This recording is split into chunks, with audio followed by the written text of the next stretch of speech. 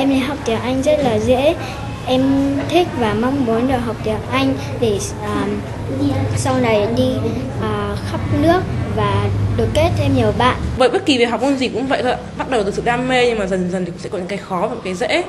Đầu tiên là với em thì em cảm giác là em thấy phần nói và phần nghe khá dễ, nhưng mà bởi vì em không kiên trì nên là em cảm thấy phần đọc rất là khó, và đặc biệt là em không cẩn thận nên là phần ngữ pháp của em cũng khá là một vấn đề. Em thấy học cái gì cũng vậy thôi, dễ khó tùy từng người. Nó dễ với người có đam mê, có mục đích để học và có cái sự chăm chỉ để học tiếng Anh. Có chỗ khó là phát âm không phát âm được như thầy ạ. Còn học từ mới thì dễ hơn ạ. Học tiếng Anh rất là dễ, bởi vì là những phần trọng âm với cả ngữ pháp với cả những cái bài trong kiểm tra đều là rất dễ nếu mà mình học chăm chỉ. Theo mình thấy thì học bất cứ một môn ngoại ngữ nào thì cũng có những mặt khó và mặt dễ riêng, nhưng mà hồi trước thì mình học ở trường ấy thì thực ra là cũng học rất là nhiều môn nữa nên là thời gian dành cho không được nhiều. Hello, you're watching Sharing Vietnam and I'm Văn Hiệp in VTC10 studio. Yes, in the beginning of our show today, we are trying to answer the questions, learning English easy or not? So many people at different age groups have different answers to these questions. Some young students may say, it's very easy to learn English and it's very interesting. But for the others, it is, wow, learning English is very difficult for me, but I will try my best in order to learn English because of my work. So, what is the best way for Vietnamese students to learn English? We have invited here to our studio a senior English teacher from Apollo English Center to join our talk show to discuss about this topic. So now, let's say hello to Mr. Hamish from Apollo English Center. So hello, Mr. Hamish, and thank you very much for joining our show today. Hi. And the first question for you is, I want to know how long have you been living in Vietnam? I've been in Vietnam for 6 months now. So can you tell us about your work in Vietnam as an English teacher at Apollo? Yes, I came to Apollo to work as an English language teacher. Recently I got a promotion to the position of senior teacher, and I've been working there the whole time I've been in Vietnam. So previously, did you work for other English centers? Yes, I've worked in Korea for 1 year. I've spent some time working in Thailand, and I worked in Japan for 2 years. So can you give us your answer to the question at the beginning of the talk show, that is, learning English easy or not? I think learning English can be easy. There are certain things that help us to learn English. English is an international language, and we have massive exposure to English through television, through music, through the media. But obviously, anyone who's studied English will know our grammar can be very difficult. Reading English can be difficult, and we have a massive vocabulary which can be difficult. So I think there's advantages and disadvantages to learning English, but here at Apollo we try and make it as easy as we can. So what courses or what kind of age group of students that are you teaching now? I teach many different ages. I teach the youngest children I teach are 4 years old, but I also teach many adults, so I teach a big mix. So which kind of group of students that you prefer to teach? I think I enjoy teaching the young children the most. I think anything from the age of 4 up to the age of 10 is great fun to work with. Those children have a natural energy inside them. You know, they want to learn. They're not scared of speaking English, and they try really hard in the classroom. And I think the energy of those young children makes me feel young, so I really enjoy working with them. So what method do you use to have the children learn English at the early age so that they can learn better from you, from a native speaker? I think there's many important things about working with children. But I think the first is that you have to communicate with children on their level. You know, you have to look them in the eyes. You have to use gestures. You have to use simple language. You have to try and make it fun. You have to smile. You've got to try and help them to relax and to try and give them confidence to speak. I think these things are the most important and the first step. That sounds very interesting to me because when I was small, I did not have chance to study with foreigners. So now we would like to have the TV viewers to have a look at the following clip about Mr. Hamid's class.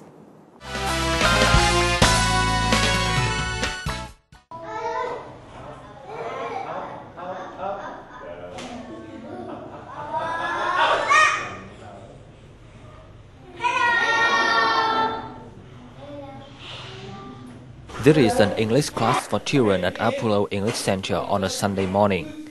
Hamid was playing fun games with his students so that children can improve their English skills. Learning and playing at the same time has brought the kids a new inspiration to learn the foreign language naturally. For these small children, it is not easy to acquire new language, which requires teachers to understand children's psychology and deliver appropriate lectures to each age group. For children from age of 4 to 12, it is best to teach the children to learn through interactive activities. Therefore, Hamid was using a lot of games with intense interaction in his lesson. Through these activities, the children learn more and faster through the use of language with friends and teachers, which then helps the children use English in their real-life situation.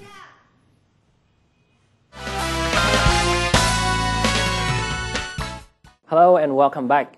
So, Mr. Hamid, we can see that in Vietnam nowadays, the Vietnamese people can communicate in English very well. So, I can see that in Israel, the Israeli people teach their kids English when they are just at the age of 3. So, can you tell us what are the advantages of teaching English to the kids when they are just small? That's a very interesting question because I've worked with 3-year-old children in Japan, in Korea, and now in Vietnam. And I think the biggest advantage you give children in learning language at this age is that they are very receptive to language. Young children hear language and use language. They don't have to think about it, they don't have to write things down or study. They are naturally able to just take language on board and use it. I think it helps enormously with pronunciation. I teach some people who are my age, in their 30s, and they will try to pronounce English words again and again and again, and they can't, like me when I study Vietnamese. But for these young children, it's very easy. It's very, they are in the developing stage, so they can develop the skills as naturally as a native speaker would, and that gives them much more confidence in the future. They have a familiarity with foreign faces. They're used to interacting with foreign people. So when they become older, they have no fear or reservation about talking to foreigners. And actually, in Vietnam, there are many methods, there are many ways that the Vietnamese students can learn. For example, through the media or through the social networks. So how do you assess the importance or the development of teaching English to students through the mass media or through the social networks? I think it's very important. When I look at some of my teenage classes, students aged between 12 and 16, they're probably the students that use these communicative tools the most. And they're also the best English speakers. They don't just study English, but they watch English movies for fun. They listen to English music in their free time. And all of this helps familiarize them with English pronunciation. It broadens their English vocabulary. And they take what they learn from these movies and they come and use it in the classroom. And I think, that definitely helps. So in the previous clip that we have seen, that is about your class at the iPlus English Center. Yes. So we can see that you apply interactive teaching method. For example, teaching students through the songs. So can you tell us why did you choose this kind of method to teach the children? Well, I think first of all, like we said before, one important part of teaching is making sure things are fun and enjoyable for students. And music is something that it's very easy to connect with. I can listen to the music of Van My Hung and enjoy it. Kids can listen to music in English and enjoy it. I think learning English through songs is a very good way for the kids, and because it creates a funny environment for them to learn, and it's very effectively. So now we would like to invite you and with the TV viewers to have a look at the following clip about the benefit of studying English through songs in Vietnam.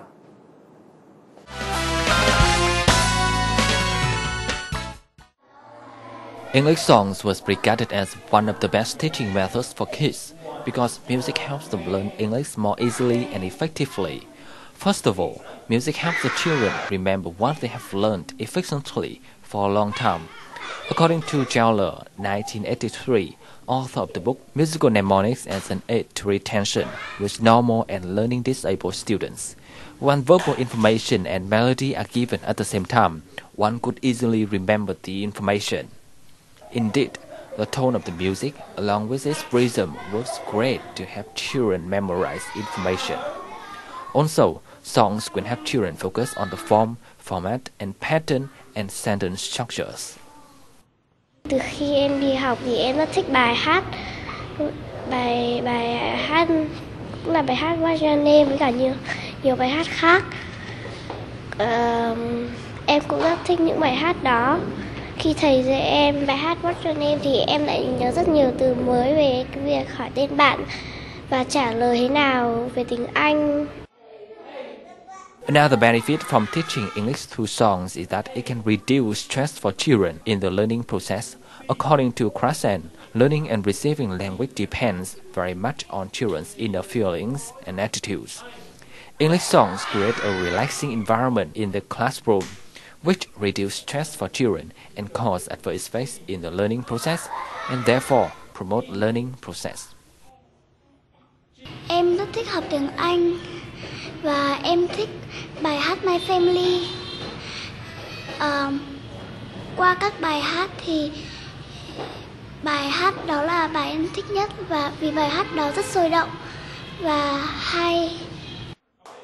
Along with the factors mentioned above, English songs is also a rich source for children to learn foreign language. Songs lyrics express feelings, thoughts, and ideas of people, representing cultural values. If a song's content is appropriate to the kid's age, listening, speaking, reading, and writing skills can be well integrated in one lesson.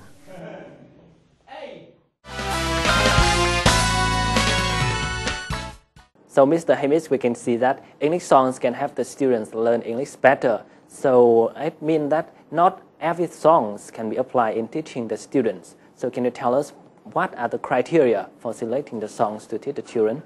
First of all, we must take an appropriate song for an appropriate age group. So, for example, we're not going to teach kindergarten students Eminem. That's not going to happen. We look for language that is relevant to what they're studying at the time. Any song that can reinforce the language that we are trying to teach them, I think is how we go about selecting it.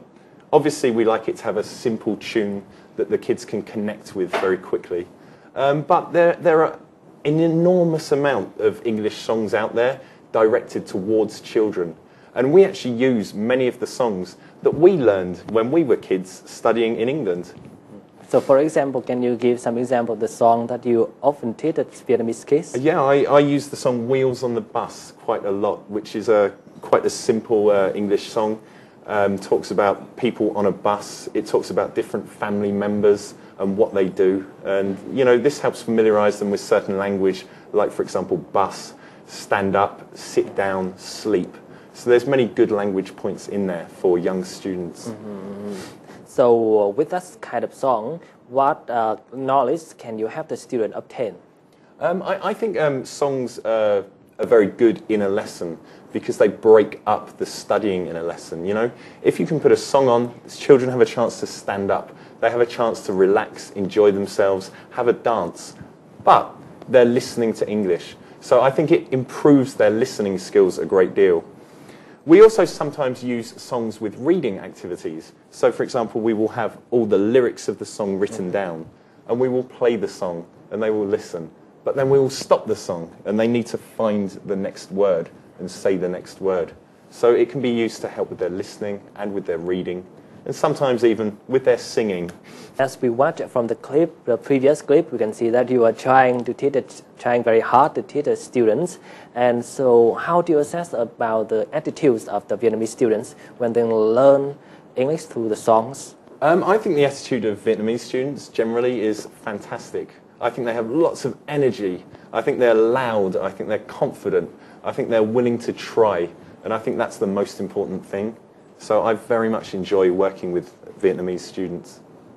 So before coming to the end of our talk show today, do you have any final messages or advice that you would like to give to the Vietnamese students who are watching this channel?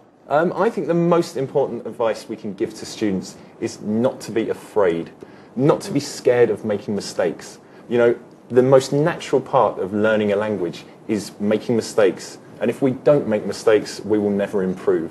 So I think just having the confidence to try is the most important thing. So thank you very much for your sharing, and we hope that you will have more success in your life and work here in Vietnam. Okay, thank you very much.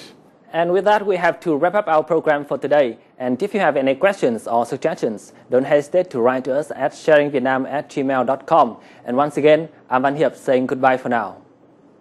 Cảm ơn ông Hamid với cuộc trò chuyện hết sức thú vị vừa rồi. Còn bây giờ xin mời quý vị cùng quay trở lại với biên tập viên Khánh Long để cùng đến với câu chuyện hội nhập nhân ngày thầy thuốc Việt Nam. Cảm ơn biên tập viên Huệ Chi. Thưa quý vị và các bạn, nhân ngày thầy thuốc Việt Nam, chúng ta sẽ ghé thăm ngành y tế Khánh Hòa với những thiết bị hiện đại, đội ngũ y bác sĩ tay nghề cao. Trong thời gian qua, ngành y tế Khánh Hòa được đánh giá là có bước phát triển mạnh mẽ. Bên cạnh đó, Khánh Hòa còn đặc biệt chú trọng đến sự phát triển bền vững, việc xử lý các vấn đề môi trường, rác thải y tế được đánh giá là đạt chuẩn theo quy định của Bộ Y tế.